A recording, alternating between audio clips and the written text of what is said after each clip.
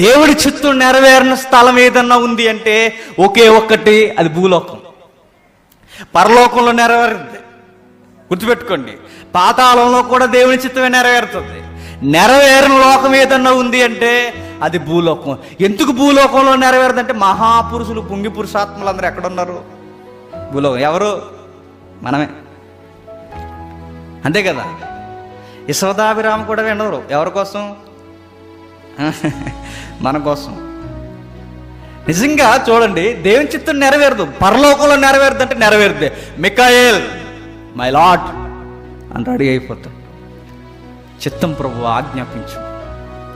ఈరోజు నువ్వు పలానా ఏరియాకి వెళ్ళి పలానా దిక్కున ఒక సందేశం అందించాలి, పలానా ప్రాంతానికి వెళ్ళి కార్యము జరిగించాలని మికాయేలుకి ఆజ్ఞాపిస్తే, రైట్ హ్యాండ్ మికాయేలు, ప్రధానుల్లో ప్రధానుడు, శరీరపుల్లో అగ్రగణ్యులు, అలాంటి వారికి కమాండ్ చేస్తేనట వేగురమే వచ్చి అందరికీ ఏ కార్యము జరిగించాలో కార్యము జరిగిస్తాయట. ఇదిగో ఎలిజబెత్కి వార్త చెప్పు, ఇదిగో కన్యమరికి వార్త చెప్పు, ఇదిగో దానియేలుతో మాట్లాడు, ఇదిగో అనేక మంది ప్రవక్తలతో మాట్లాడు. గాబ్రియేలు దేవుని కనుసైగతో బయలుదేరిపోతాడట. అదే వర్క్ మనకు చెబితే సాయంత్రం వెళ్తాంలే ప్రభు అంటాం. చాలా టైం అయిపోయింది, లంచ్ టైం ప్రభు, మరి ఇప్పుడంటే బస్సులు దొరుకుతాయి, దొరకవు, అది ఎండలో క్లైమేట్ బాగాలేదు ప్రభు. ఎక్కడ నెరవేరదో చెప్పిన దేవుని చిత్తం భూలోకంలో నెరవేరదు. దూతకి చెప్పితే చాలట ఏగురమే పరము నుండి భూమికి కాదు ఎక్కడికైనా దిగిపోతాయట. కానీ మనిషి దేవుని పని అంటే నిర్లక్ష్యం, ఒళ్ళు బద్ధకం. మనకి వెళ్దాంలే, చూద్దాంలే, ఈరోజు సువార్త ఉందంట కదా అంటే ఖాళీగా ఉంటే వెళ్దాం, లేకపోతే లేదు. చూసారా, బద్ధకం మనకి. అందుకే దేవుని చిత్తం సంఘంలో కూడా జరగట్లేదు. పరలోకమందు ఇంకా గుర్తుపెట్టుకోండి, దేవుని నామం ఎంతగా గణపరచబడుతుంది అంటే అక్కడ దూతలట, గుర్తుపెట్టుకోండి, దూతలు ఆయన చూసిన తర్వాత వాటి యొక్క పాదాలు కూడా రెక్కలతో ఏం చేస్తే కప్పుకున్నాయంట. ఎందుకు? మా పాదాలు దేవుని సన్నిధిని కనబడితే ఎలా మేము ఆయన అఘోరపరుస్తున్నామేమో అని కప్పుకుంటున్నాయట, ముఖాలు కప్పుకుంటున్నాయట. దేవుని పరిశుద్ధత ఎదుట నిలబడలేక అన్ని విధాలుగా కప్పుకొని ఏం మాట్లాడాలన్నా తక్కువైన ముందు, ఏం చెయ్యాలన్నా తక్కువైన ముందు, అందుకే ఒకే ఒక్క పదాన్ని అనగలుగుతున్నాయట, పరిశుద్ధుడు పరిశుద్ధుడు పరిశుద్ధుడు. దూతలకున్న భయం ఆయన కుమారులకి లేదు.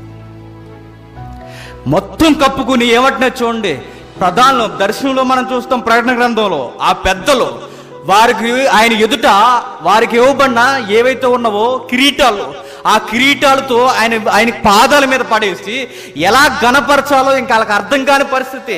సాష్టాంగ నమస్కారం చేసి, సాష్టాంగ నమస్కారం అంటే అన్ని అవయవాలు నేలను తాకించి, గుర్తుపెట్టుకోండి, వాళ్ళకున్న గౌరవం, కిరీటం అంటే గౌరవం, ఘనత, వాటిని ఆయన పాదాల మీద పడేసి వాళ్ళు అంటున్నారట పరిశుద్ధుడు పరిశుద్ధుడు. పరలోకంలో తెలుస్తుంది దేవుని యొక్క కెపాసిటీ ఏంటో, భూలోకంలో తెలియట్లేదు. అందుకే విశ్వాసి ప్రార్థన చేయాలట, దేవా పరలోకమందు నీ చిత్తం జరుగుతుంది, భూలోకంలో సంఘంలో కూడా నీ చిత్తం జరగట్లేదు. నీ చిత్తం జరగాలని తండ్రి మేము కోరుకుంటున్నాం, అది నెరవేర్చు. అట్టి వారిని లేపు తండ్రి అని మనం ప్రార్థన చేయాలట. ఎక్కడ నెరవేరుతుంది చెప్పండి? మన లైఫ్లో నెరవేరుతుందా? ఫుల్గా ఈ రోజులో దేవుని గురించి తప్ప నేను ఎక్కువ సమయం దేని గురించి గడపలేదండి అని గుండెల మీద ధైర్యంగా మోకాళ్ళేసి దేవునికి ముఖం చూపించే వాళ్ళు ఎంతమంది ఉన్నారు చెప్పండి? గంట ఆదివారం అయితే అది వారానికి ఒకసారి మనకి, ఇంకా అదే ప్రార్థన అయితే 2 నిమిషాలు, అదే బైబిల్ అయితే 5 అధ్యాయాలు దాటేసి అంటే నీకు వరల కోప గెలిచేసినట్టు ఉంటుంది.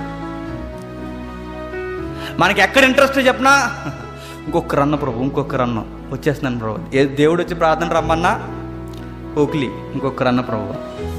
ఆడు కొడతాడో లేదో నీకు తెలియదు, ఆడు ఏమైనా కొడితే వాడికి వస్తే నీకేమైనా వస్తాయా? రావు.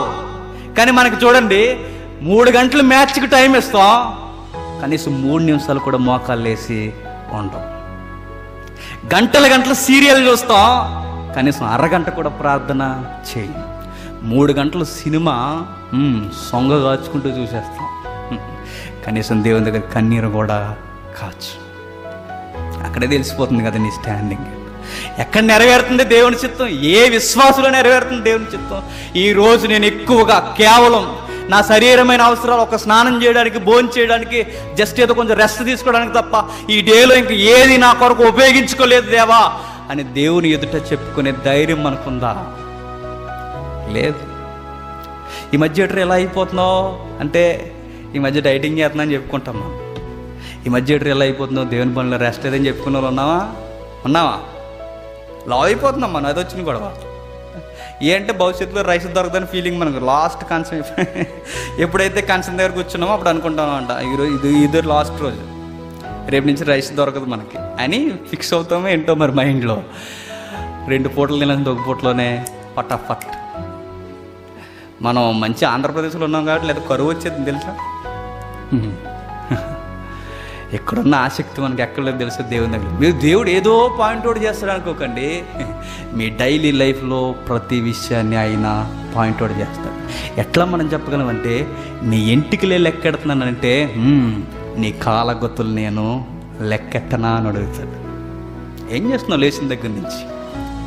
ఎప్పుడు నీ కొరకు, ఎప్పుడు ఈ జీవితం కొరకు, ఎప్పుడు ఇదే ప్రార్థనలో కూడా ఇదే ఆలోచన, ఇదే గిలి నేను అడుగుతా అంటాడు. 2 పక్షులుండి ఒకటి నేల రాలిపోతుందంటే నా సెలవు లేకుండా అది కింద పడదు అన్న. యూనివర్స్లో ఏం జరగాలన్నా అది నా అండర్లో జరుగుద్ది. ఈవెన్ నువ్వు బయటకు పోవాలన్నా, నువ్వు కనురెప్ప ముయ్యాలన్నా నా సెలవు లేనిదే జరగదు. నేను ప్రతిదీ అబ్జర్వ్ చేస్తా అంటాడు.